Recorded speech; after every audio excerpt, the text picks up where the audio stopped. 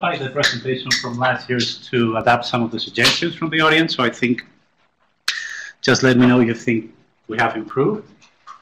So these are the 4 topics that I will discuss today. I will give a brief introduction to translational medicine, what that means, and talk about technologies. We'll present some examples of how translational medicine actually has an impact in clinical practice. And then some of the challenges. This is a relatively new section compared to last year. So according to NCATS, the National Center for Advancing Translational Sciences, translational research can be defined as a spectrum of each stage along the path from biological basis of health and disease to intervention in individuals and the public. And they put this diagram where the patient is the center, and they highlight basic research, but there are different aspects involved in what is under the term of translational research. The main idea behind translational research is to cover a gap that was very obvious until relatively recent. So one end of the spectrum, you have basic scientists. They do basic research, mechanistic research, trying to understand the basics of biology, led mostly by PhDs. And the other part of the spectrum, you have clinical research led by physicians, with the paradigm being a clinical trial, which epitomizes the backbone of clinical research. There was very little communication between both. So this concept of translational research tried to link both ends of the spectrum so that PhD and basic scientists know a little bit what's needed in clinical arena to improve the management of patients, and the other way around, clinicians or trained clinicians like myself have a little bit of idea of what's the technologies and what we can use from basic research to improve the management of patients. So which are the implications of translational research? First and foremost, and this has been highlighted by the NIH, is that it is patient-oriented research. So research conducted with human subjects, and they underscore materials such as tissue, specimens, etc. So we use tissue samples for humans or blood samples to understand what's going on, even though then we can use other models, but the critical thing is to work with human samples in this case. The source of knowledge is the biological basis of the disease. We need to understand what's happening so we can use that to develop tools, diagnostics, prediction biomarkers to improve clinical outcomes. There is always a focus in patient management. So the paradigm or an example of translational research question would be, so can I develop a biomarker that help me predict which patients would respond to sorafenib? And this is important because if I know the patient that would respond to sorafenib, I can spare the side effects of patients that would not respond to sorafenib in HCC. There is a huge impetus to develop sample repositories, collecting tissues and blood from patients so we can work with large number of samples connected with well-annotated data from these patients. So if you want to have a good biomarker or prognostic biomarker, you need to know the outcome of the patients and what happened to this patient over time. And then the importance of modeling human disease in this overlapping concept of personalized and precision medicine, which essentially deals with the fact that we're trying to tailor the interventions based on the characteristics, the individual characteristics of the disease. There's also a relevant angle of transfer of knowledge, development of intellectual property and new devices, etc. And it's very transversal. That explains why myself, as a initially trained MD, even though I did a PhD afterwards, I deal with translational research or other PhDs like Andrea Brandt here in the division. She's a PhD, but he knows a lot about what are the key issues in clinical management of hepatitis C. So another definition that I like a lot about what's personalized or precision medicine is that a concept that comprises a study of patients as biological individuals, allowing customization of medical interventions according to their unique genomic background, which encapsulates the notion that one size fits all is not working anymore, especially in cancer. But there are new definitions coming out. So you have precision medicine, personalized medicine, and now Eric Topol, which is a great presenter and a strong Twitter advocate, released this review in Cell a couple of months, well, a month and a half ago, introducing the concept of high definition medicine, which is another twist of the definition that doesn't change much to what we know, but just by adding the relevance of big data in how we can model disease in humans. So let's go to a practical scenario. So this is the BCLC algorithm that classified HCC patients, hepatocellular carcinoma patients, in different stages, and allocates a given treatment intervention based on the different stages. So stages are allocated based on the number of tumor nodules and the size of tumor nodules and the symptoms of the patient. All clinical parameters or parameters that can be assessed using radiology. But we and others have demonstrated that tumors, despite being in the same clinical stage, are very different at the molecular level. For example, this is a study conducted a while ago. The reference is wrong. It's Cancer Research 2008, by the way. We know that resected patients with hepatitis C-related HCC, they can be classified according to the gene expression in different classes. So they're not exactly the same. Also, we know that these classes correlate with outcomes. So if your tumor belongs to a specific class, the likelihood of the tumor recurring earlier is higher than if it doesn't belong to this class. None of this information is incorporated in the management of HCC patients so far. We have more data. This study was done by Sara Torrecilla very recently. They analyzed multiple nodules of the same individual. You know that patients with HCC can present with multinodular disease, and those patients within Milan criteria, meaning less than 3 nodules, less than 3 centimeters, are candidates for liver transplantation. So when you analyze the different nodules within the same individual, and do genomic analysis, in this case, with a deeper rate to look for chromosomal aberrations, you see that when you compare 2 nodules of the same patient, in some cases, there is a very nice correlation of the alterations of the tumors, meaning the tumors are essentially the same. One tumor is a metastasis of the other tumor. But from other patients, the correlations were very poor. So you have a patient with an HCC, for example, 2 nodules, and we call it an HCC, multinodular HCC. But essentially, you have a patient with 2 different HCCs based on the molecular characteristics. And this is not accounted for when you treat the patient currently. The, let's say, explosion of translational medicine, and in particular translational oncology, happened in the early 2000s. So in the 60s, a brilliant researcher called Peter Nowell discovered what's called the Philadelphia chromosome, which is a translocation of chromosome 9 and 22 in patients with CML. It's very prevalent. Almost all patients with CML have this translocation, and the outcome, the consequence of this translocation is that you generate a new protein, a fusion protein called BCR-ABL. This fusion should not be there in normal conditions, and it has, let's say, aberrant function, so it induces proliferation of the lymphocytes. So in the early 2000s, a group of researchers, Charles Sawyers was involved, found that this compound, imatinib, was able to antagonize the biological effects of this fusion protein. So they ran a clinical trial where they treat patients with CML patients with the conventional therapy and patients with imatinib. As you can see, the response, cytogenetic response at 3 months, was hugely and significantly different in patients receiving Gleevec. Imatinib is called Gleevec, the commercial name. This was mind-blowing at the time. So you have patients with cancer, you give a drug, a single drug, and you get this, type. Actually, Time Magazine at that time had this cover. There is new ammunition against war, in the war against cancer. You have Gleevec, it's fantastic. You get outstanding responses. But then people start to realize that hematological malignancies are much less complex than solid tumors. So they try to apply the same concept in, lung cancer, breast cancer, and it was not working so well. It was working, but not so well. So 5 years later, the Newsweek suggested that we were very excited at the beginning, but things seems to be a little bit more complicated than we initially anticipated. Another example of how knowing the pathogenesis or the molecular mechanisms of the disease can impact what we do with patients. So most of you know the carbamazepine is an anticonvulsivant, and it's the main cause of 2 very severe potential life-threatening conditions, 2 skin reactions, Stevens-Johnson's and TEN. Based on previous studies using human samples, we know that there is a HLA type, this specific, that is highly prevalent in Asians, that increases the ratio of, increases the risk of having this complication by 1,000 times. So these researchers, a number of years ago, what they did is they took patients that were candidates to receive carbamazepine, and they grouped them based on the HLA type.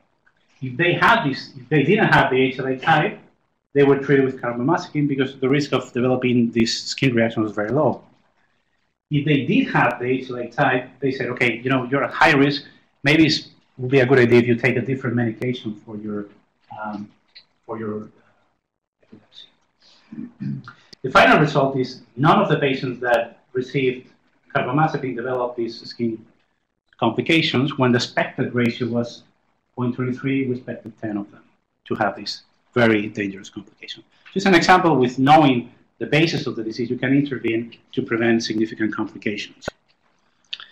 So let's talk a little bit about the technologies, because this is essentially what has changed the field significantly, because now we can look at things in a way that was impossible 10, 15 years ago.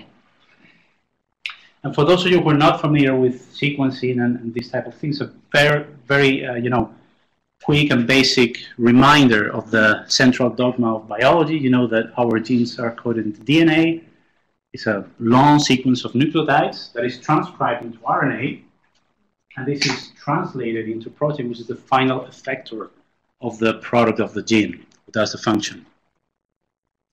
It is a little more complicated than that. So this is the DNA. This is the part of the DNA that will end up being a protein, but then other, let's say, elements of the gene that impact in how the gene is expressed, or the final product of the gene. For example, you have here the gene in red, you have the exons, which is the final parts of the gene that will produce the protein, but you have introns, and these exons, these are non-coding regions, so will not code for a protein. These exons can be combined differently. So you have different forms of the same gene. It's called alternative splicing. So from the same sequence, you have different products. And these regions, the promoter regions, the enhancer, the silencers, are regions that control the expression of the gene. So without modifying the sequence of the DNA, you can change the product and the amount of product by modifying these different components. So when we talk about DNA, the major alterations are, as you know, DNA mutation, which is changes in the sequence of nucleotides. As you know, the nucleotides are grouped into triplets called codons that code for a specific amino acid. There are 4 potential bases, and there are 64 potential of these triplets. The code is degenerate, meaning that different triplets can code for the same amino acid. For example, as you can see here, these 4 different triplets can code for serine. When talking about mutations, there are some properties of the mutations that you see every time in papers that describe these mutations that are relevant. For example, whether the mutation is synonymous or non-synonymous. A synonymous mutation means that the sequence of DNA, the sequence of the product, the final protein, the amino acids, would not change. For example, you have mutation here, the DNA is different, but they both code for serine. So the final product protein will be essentially the same. The other concept that is very relevant is whether the mutation is damaging or non-damaging. A damaging mutation means that the change in the sequence that induces a change in the final protein changes the function of the protein. That's because maybe the mutation is in the kinase domain, or in the site where the protein binds to another protein. Whereas a non-damaging mutation is a mutation that, despite changing the sequence of amino acid, is in a structurally benign domain. So it's not significantly relevant.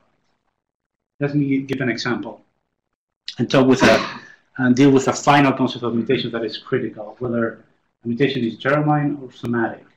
Germline mutation means that all the cells of the body have the mutation. Where somatic is that not all the cells have the mutation. The best example of a germline mutation is sickle cell. So you have the normal sequence of hemoglobin, you have the patient with sickle cell. They have just one single nuclear change, just one. And this change impacts the RNA that is transcribed, that is different in the normal and in the sickle cell. The amino acid that is translated is different, so the final protein is different. The final protein is the hemoglobin. All the cells in the body of sickle cell patients have this mutation, but since hepatocytes don't express hemoglobin, they don't care about this mutation. Only the cells that express the mutation will be affected by that. And that change in the conformation of the hemoglobin induces all, or is the physiopathological basis for all what happens with these patients. In cancer, it's different. So mutations in cancer are somatic. So the tumor has mutations that are not present in the non-tumoral part. And that's what makes it easy for us to detect them. there was a big interest in the early 2000s to sequence the whole genome. It was thought if we know the sequence, we know the genes, we can, have a perfect map of what's going on. But as I told you before, genes, the sequence of genes is not everything. There are other components that modify the final product, the proteins. What is remarkable is the genome project was released in 1999. It cost almost $3 billion, and now anybody can sequence his own genome for $1,600 in 24, 48 hours.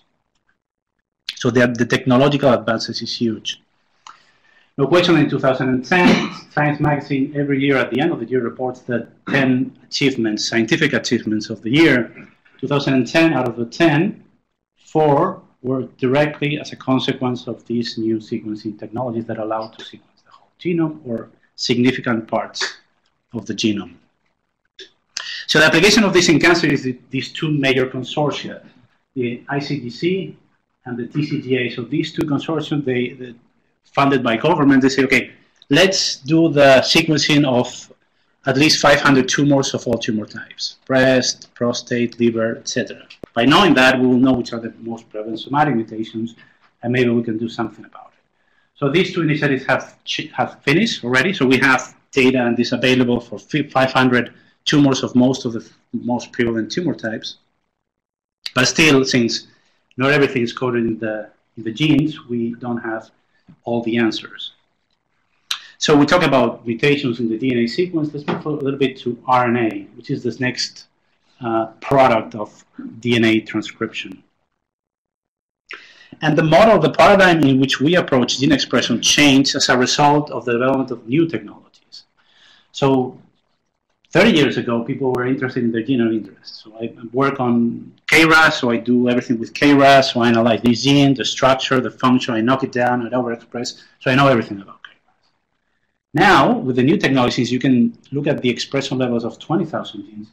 You have a more blurred picture, so more dense, but more distant picture of what's going on. So you can have some candidates that may be interesting. This guy seems to be Wally. But then you have to go and validate them to make sure that what you have there is what you really are looking for. And there's a very critical concept that is missed most of the times, is that correlation does not imply causation. And that is very important. The fact you have a correlation with a huge outstanding p-value doesn't mean that that is directly causing the effect that you see. And that's why you need experimentation to modify what you see and see the true impact or the consequence of those changes. So the gene expression boom started 15 years ago with gene expression array. So gene expression array is a platform where you have probes. Probes is a sequence of DNA, complementary DNA, that will hybridize by the rules that you know of complementarity between bases to your given sample. So you have your sample that is labeled. You take your sample for tumor or cell line. You label it. You put a marker. And then you hybridize with your array. So what you get is the number, the amount of your sample that hybridized to a specific sequence.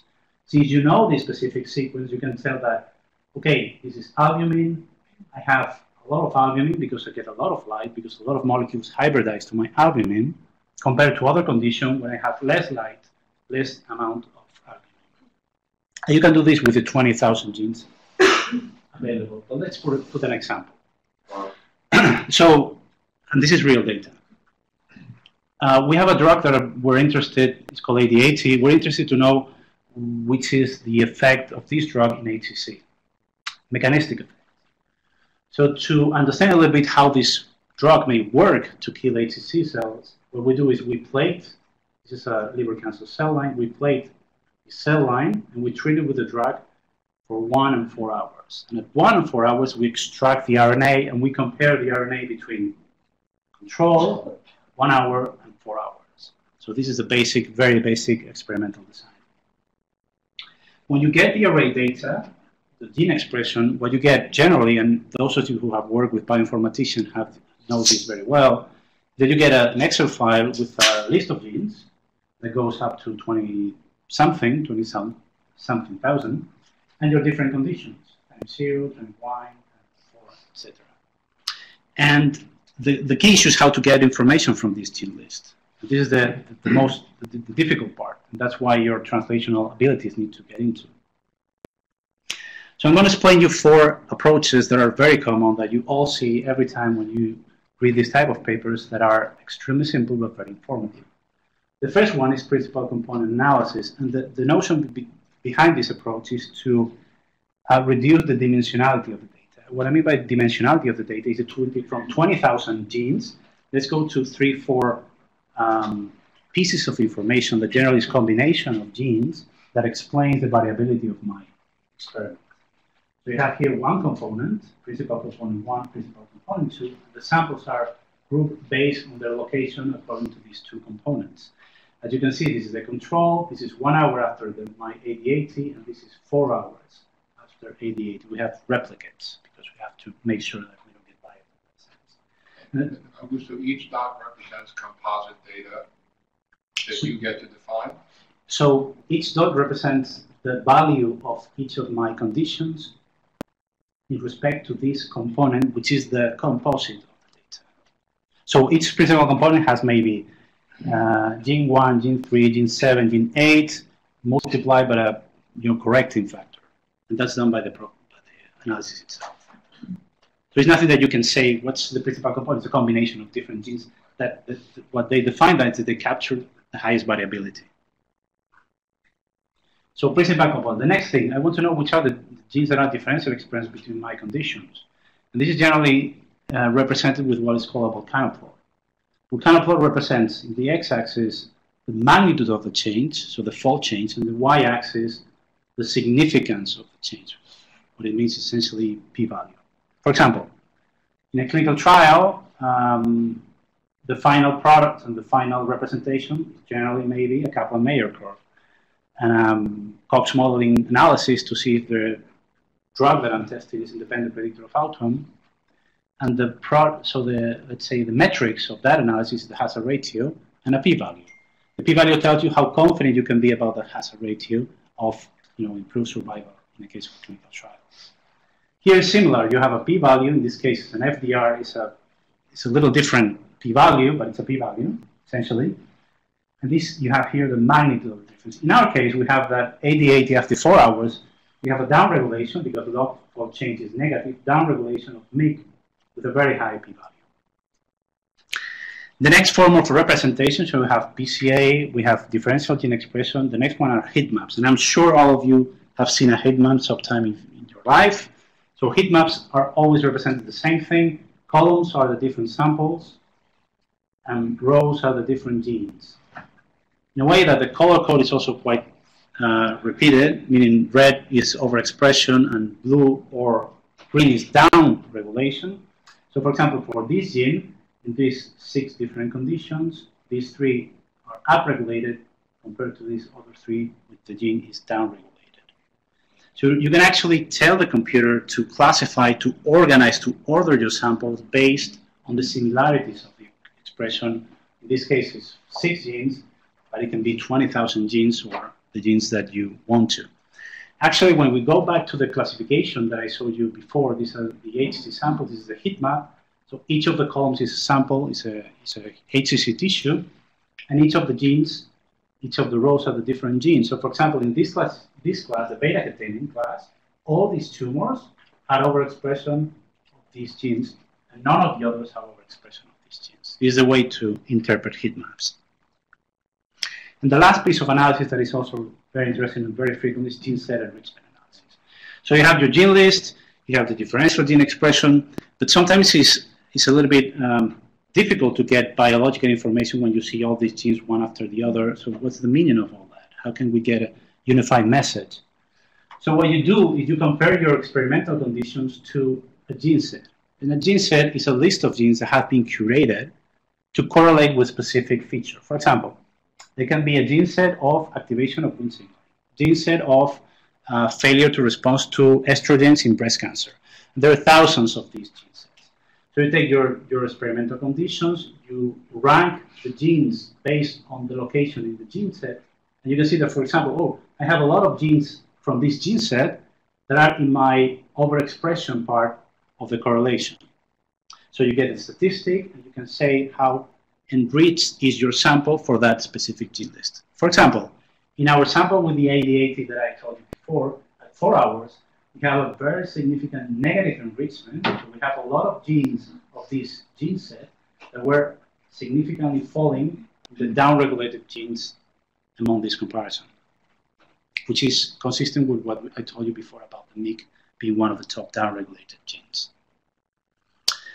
So we have the DNA, we talked about mutations in the past, we have the transcription, then we have the regulatory part, the other non-coding DNA that also impacts expression is what is called the epigenetic code. And the first and let's say the better known mechanism of controlling gene expression is DNA methylation. So what is DNA methylation? It's a very simple concept. It's the biochemical addition of a methyl group to a cytosine, mostly in the context of a CG dinucleotide. Okay? So let's put an example. We have an hepatocyte. I'm sorry, so you didn't actually define epigenetics, so maybe you should. Because you're on a slide. Yes. Well, epigenetics is, let's say, the different mechanisms that control gene expression without altering the sequence of the DNA. We have DNA methylation is one of the mechanisms that can change expression. There are others, there's microarrays, there's acetylation, I'll mention that in a minute. So essentially, how you can impact the function of a gene by controlling the levels of its expression. So let's put an example of DNA methylation. I have a hepatocyte, this is the DNA sequence. We have a couple of CG dinucleotides that can be methylated or unmethylated. It's a on-off status. The same individual in a muscle cell will have exactly the same sequence because it's the same individual, so the DNA is the same. But the methylation status is different in these specific CPG sites. So there are 4 bases, so there are 16 dinucleotides, and we're interested in this specific dinucleotide. The one that is, there are others, but this is the one that is mostly methylated. So we expect to see this 1 in 16 times in the DNA, the distribution of these dinucleotides. Well, actually, it's seen 1 in 100. So there is a significant underrepresentation of CG dinucleotides in the human genome. And this is not random, there's an explanation. They're not only fewer, but they tend to congregate or be located in these specific promoter regulatory regions of the genes. So they're there for a reason, and the reason is to control the expression of the genes. So for example, you know that monozygotic twins, they have the same DNA sequence, right? Well, You sure? so the sequence is the same, the DNA is the same. This doesn't change. You get old, you don't change the sequence of DNA. A little bit, but let's not get into that. But your methylation changes a lot. So when you compare the methylation sites of a 3-year-old and a 50-year-old, they're very different. For example, if you smoke, your methylation in your trachea will change specifically for some genes like P16 that are associated with tumor development. So you have something that is dynamic and it can impact gene expression. In cancer, there are plenty of data that suggest that the tumor cells have different methylation patterns than non-tumoral cells. And actually, we show that by looking at the DNA methylation sites, you can train a prognostic signature that correlates with outcome. We suggest that methylation is a significant proxy for tumor biology. There are other mechanisms of regulation of gene expression, the epigenetic code that we mentioned before, and the other one is histone acetylation. So, you know, histones are the proteins that pack the DNA. The way that this DNA is packed impacts if it's expressed or not. So there are many studies that show that in cancer, the acetylation of these histones is different, and that impacts how genes are expressed. Are those things reversible? Is methylation reversible? Yes. There are drugs actually called histone deacetylases that change that, like panovinostat. You heard about these genes. So with all this DNA, RNA, protein, methylation, etc., what you get is a lot of data very rapidly, actually more rapidly than you can handle it. We cannot, let's say, assume so many data in such little time. The good thing is now journals all require that when you present, you publish data, original data using these technologies, you have to deposit it so everybody have access to these things. And you have different repositories where you can access the data. I think the last time I checked, there are like, for cancer, like 2 million exome sequencing deposited in the public available repository. So everybody can download the data and mine the data and reanalyze the data. So let's talk about examples of the application of translational studies or genomic studies in clinical practice. So we have this case report in New England, 57-year-old Australian guy that was on vacation in Europe.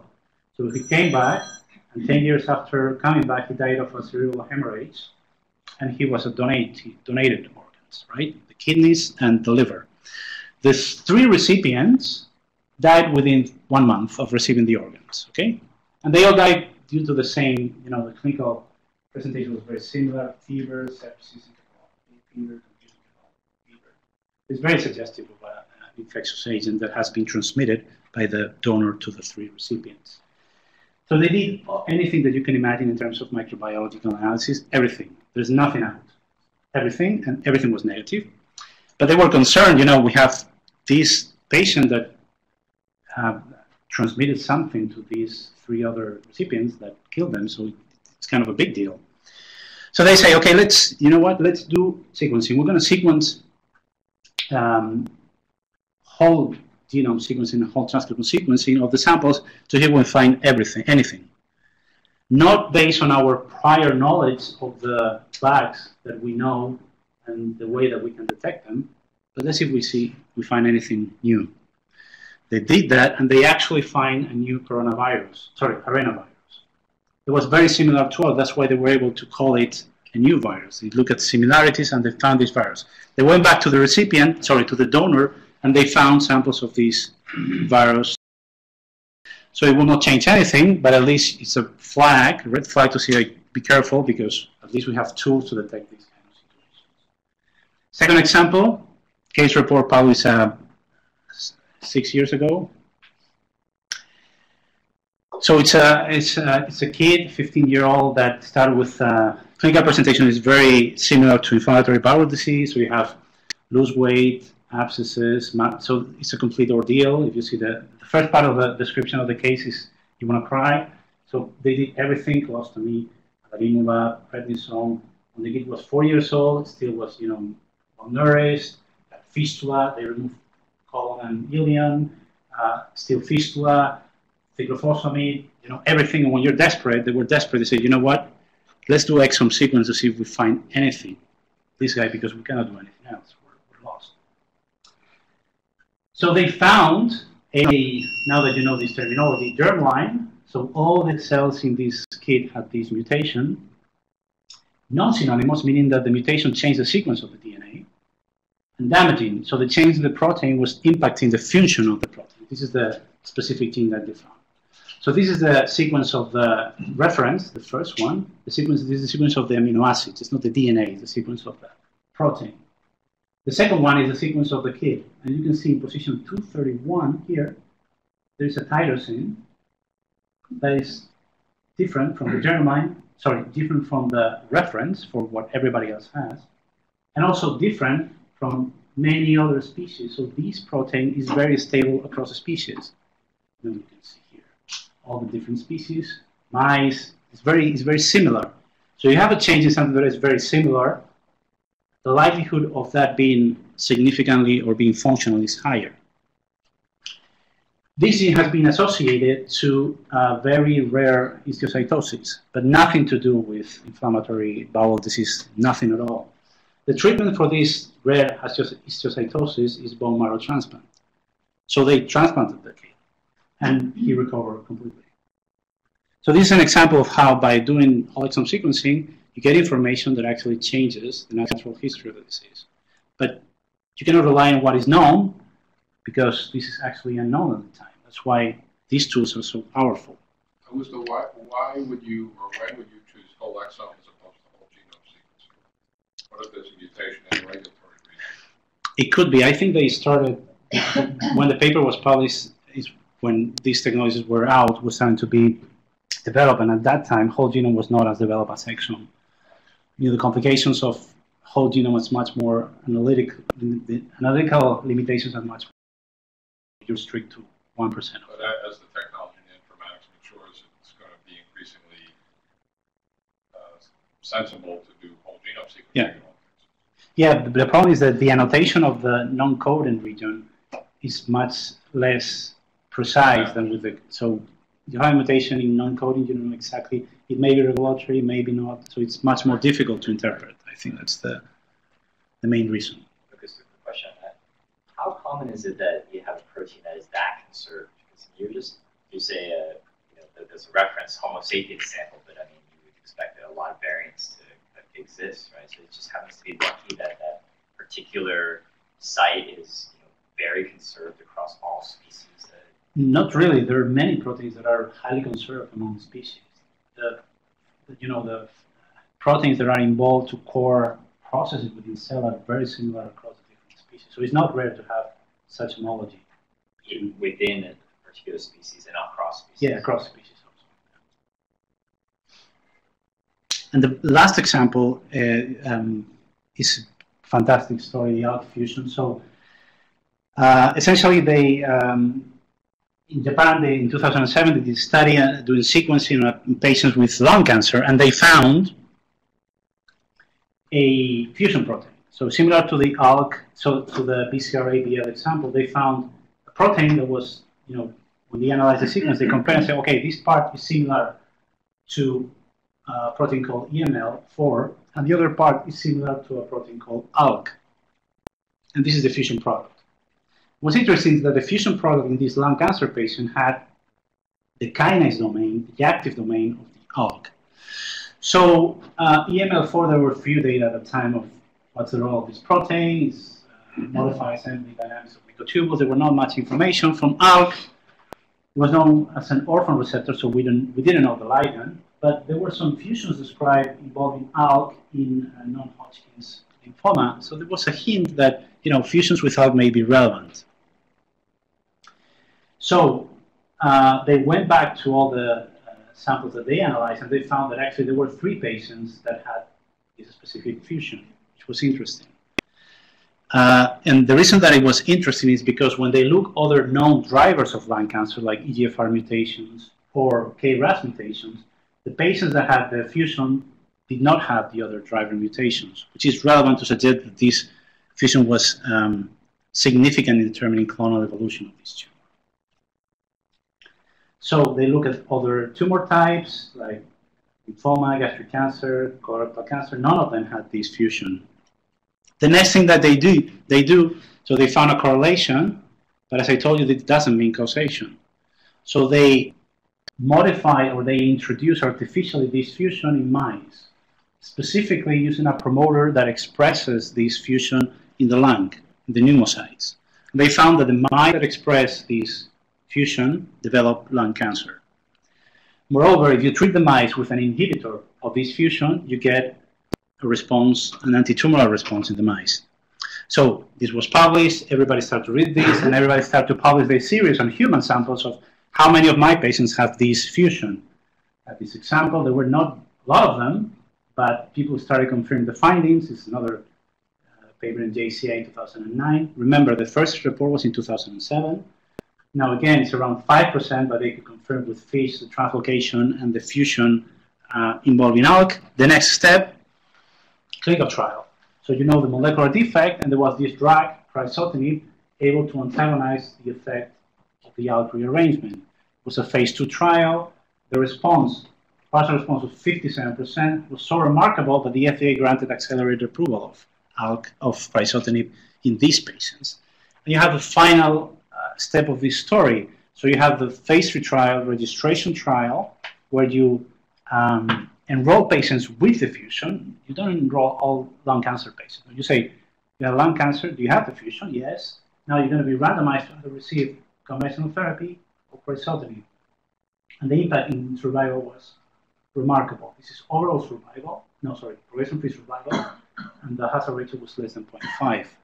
So the likelihood was double to survive without progression of crizotinib. which is remarkable. So this is the end of the story. Well, actually, it's not the end of the story. A couple of years later, case report in New England, you have a 28-year-old male with extreme, I mean, this is the advanced you can get in the States, T4 and 3M1, no more advanced disease is possible, wild type for EGFR, conventional therapy, patient progressed. They analyzed for the fusion and, well, they found the fusion, very good news. They started treating with crizotinib and the patient responded for 5 months, but after that he got a burst progression and was removed from the clinical trial.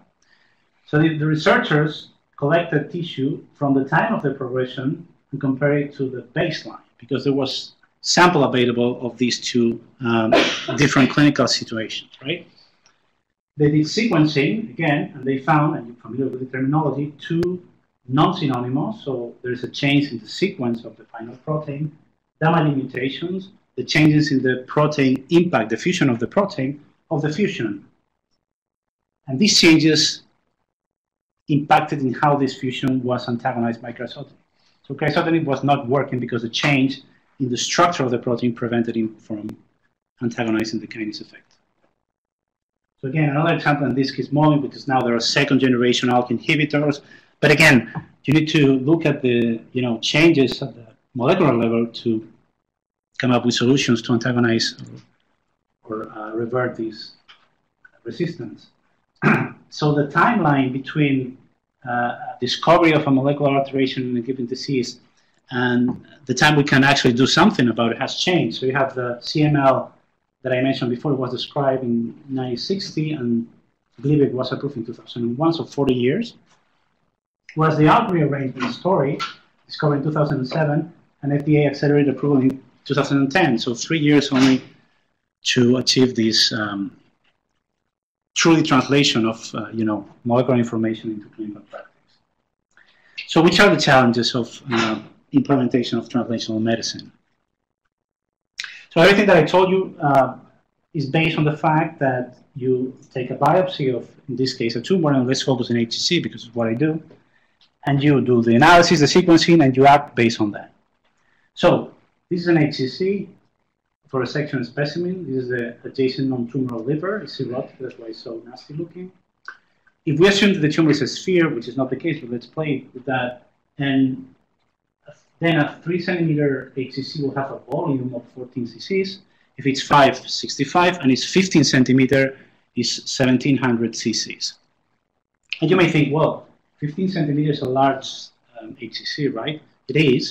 For a section, it's very large. We don't see that very frequently. But for advanced stages, the amount of tumor that a patient with advanced HCC may have, it may be well within this range. So the volume, the predicted volume of a biopsy from a 14-gene needle is 0.16 cc's, which represents 1% of the 3 centimeter, 0.2 of the 5 centimeter, and 0.00009% of the 15 centimeter HCC. Now, if we're going to act based on the molecular alterations that we found in 0.0009% of the whole tumor volume, we have to be pretty sure that that represents the complete landscape of alteration that a tumor has, which may not be the case. So we do have a 15 centimeter HCC that was resected. It's this whole thing here, this tumor, and this is a little bit of adjacent non-tumoral tissue that we have. And we did multi-regional sampling, so we collect samples at different regions of this tumor. Actually, you can see macroscopically that there are like different nodules within this one nodule HCC. But this is one nodule. We're doing a number of studies, and Bojan and Amanda in my lab is working on that to see if we can understand what's the impact of this intratumoral heterogeneity in how we predict response. Actually, we're trying to learn how tumors evolve by looking at this multi-regional sampling. What we can see is that in these different regions, at least from a very basic H&E point of view, they're different. Some areas have more steatosis, some areas are poorly differentiated, some areas are better differentiated. This was even more evident in a different case. So, resection specimen from an HCC. This is the tumor. Okay, this is a cross section. It's a macroscopic view, and this is the adjacent non-tumoral liver. It's very easy to identify the tumor, right? But within the tumor, you have this nodule here. It seems a little bit different to the rest, right? It's like a nodule in nodule, a nodule within the nodule. This is the samples that we collected from this individual. 4 regions of the tumor and 1 region of the adjacent. I want you to focus on this region 4. So this is the H&E low magnification of this region. There's some artifacts, but I don't know if you can see it. There's this area here that are a little bit darker purple, but darker purple than the rest of the slide. Now we're going to focus on this part right here. Okay. So if we magnify there, what you see is that there are 2 different cell populations. They are very well demarcated, but this seems like even a little bit of fiber, a capsule. This is the same individual. Okay. What's interesting is when you look a little bit more in detail, the different cell populations are different because this has a lot of steatosis that is not present here, but this also has significant higher immune infiltrate. You have this niche of immune cells here, there are other right here. There are some immune cells here, but not as much as here. So if you think about response to immunotherapies, the first thing that you have to have is the immune cells there, because otherwise you can do everything you want with checkpoint inhibition. If the lymphocytes are not there, don't get there to kill the cells. There's nothing to do. So this one, reality hits you brutally in the face. So you have a patient that in that region of 7 centimeter HCC, you have 2 different cell populations with 2 different immune cell infiltrate, which suggests they may respond differently to treatments. So how do we handle that? Can we account that, right?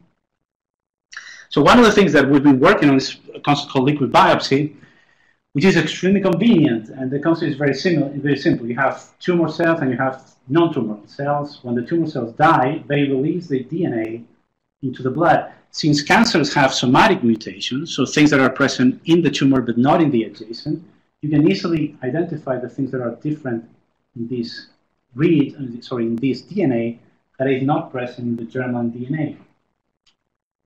So the good thing about this approach is that you can do it sequentially. So if you want to study heterogeneity in an HCC patient, I don't know the solution, but what will not happen for sure is that you will not biopsy 5 times the patient every time it comes to the clinic. That's for sure. But you can take blood every time it comes to the clinic. It's much more practical. It's easy to do, and it's realistic. Is it higher yield after they have like a taste or a treatment because there's more release of the? So the half-life of the DNA in the plasma is around 2 hours.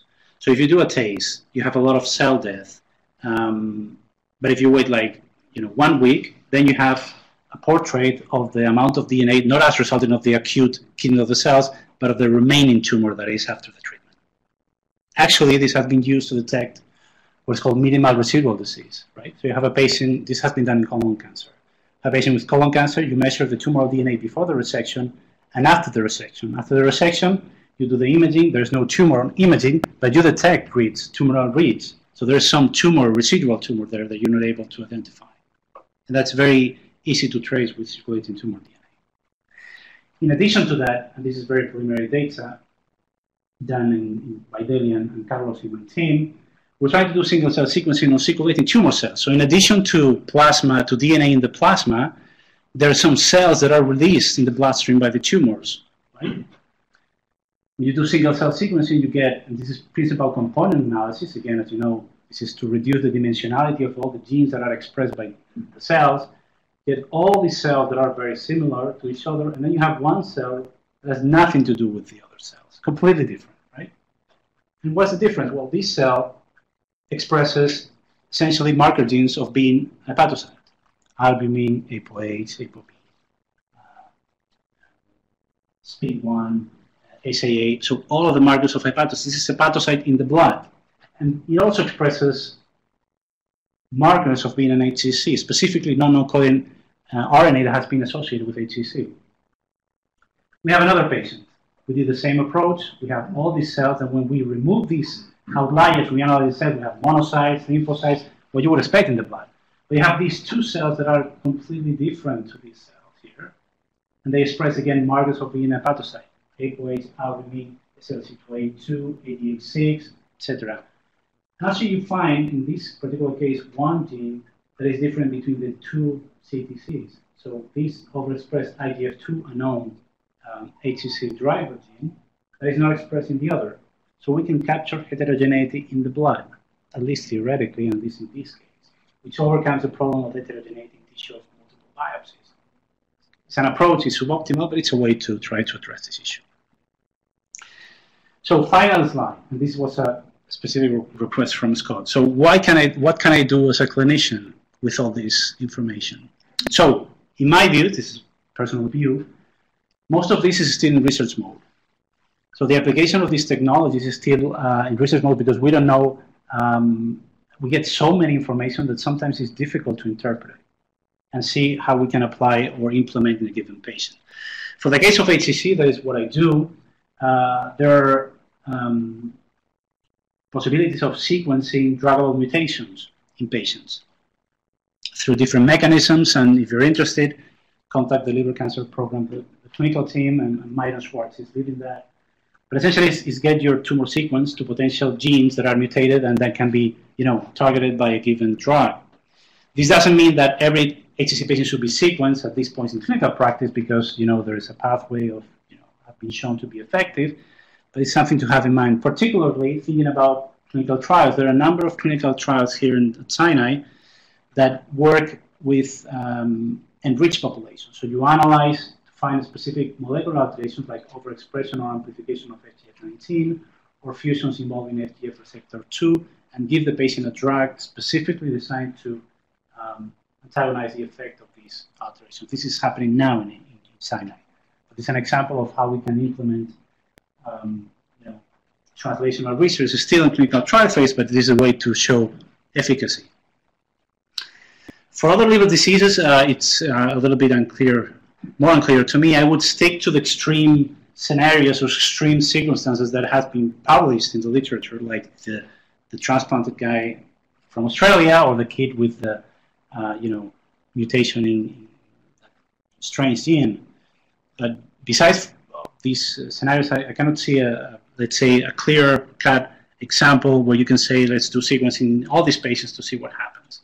There's also regulatory issues that need to be addressed in terms of consent and how you handle this information, but I guess we're not yet there for full implementation, but these would be my suggestions. Finally, thank to everybody in the program, in my lab, because I've presented data that was generated here. Well, actually, there's an old picture. There are many new people and old people here, but anyway, and the liver cancer program, because as you know, for Translate, you need all the stakeholders be really committed, meaning the surgeons, the pathologists, because as you can imagine, taking multiple biopsies of a patient when you don't need to do that, it's a pain. So you have to be committed and believe in what we do, so everybody is, let's say, driving in the same direction. And I think that's a unique feature of our liver cancer program. That's it. If you have any questions. Thanks, Augusto. That was wonderful. Questions? That was great, Augusto. Any common liver diseases where different variants merit sequencing? I think, Wilson, for example. But I think they're already. So most of the most prevalent variants are already known. For example, in pediatric liver disease, I know there is in cholestatic diseases. There's a lot. Almost every year, there is a new gene, a new transport associated with a specific, disease. But I cannot think of any specific thing that should be done besides what is done already in clinical practice, like in hematosis. I think there's some evidence that heterozygotes, which have been considered to be non-problematic, actually might be a risk factor. We had a case study of a woman who turned out where the only risk factor for liver failure that they could eventually track down was alcohol. I have a very basic and pretty naive question.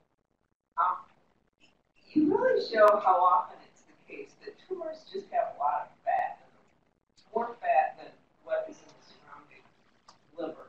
Is there a molecular explanation for that fat?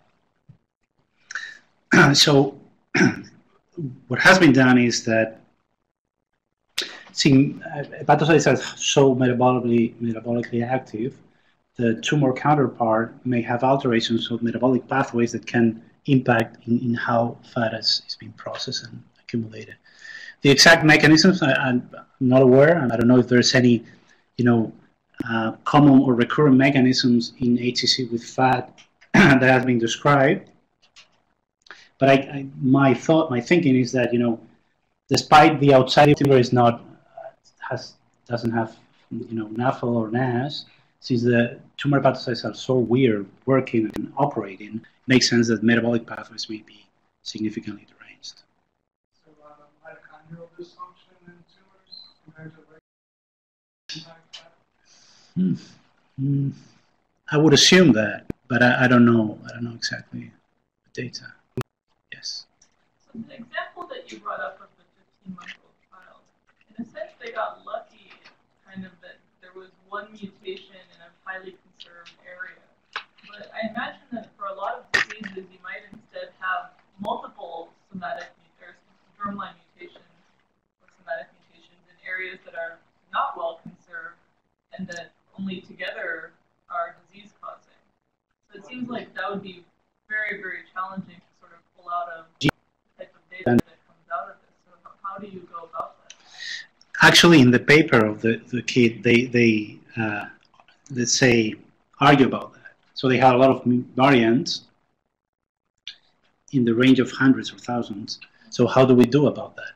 So I think that you explained it very well. They were lucky enough to have this protein that is very highly conserved, and there is a part of gamble in what they did, obviously, because there's no precedent. So you do the bone marrow transplant with a clear idea of what's going to be the output. So with the others, I don't think there is a clear, let's say, analytical approach to say whether to call any of these variants pathogenic per se in that specific individual. So that's one of the challenges and why this is not implemented at full speed, I guess. Especially, I imagine, for like adult diseases that are. Yeah, no, it's. I think one of the reasons that it was published because it's an exception. No, it's a weird thing, but it's very, I think, clear of the power of these technologies once we're able to figure out which is the noise and which is the real player in that particular disease. Okay, we'll have to end it here. Thank you again. It was fantastic. Thank you.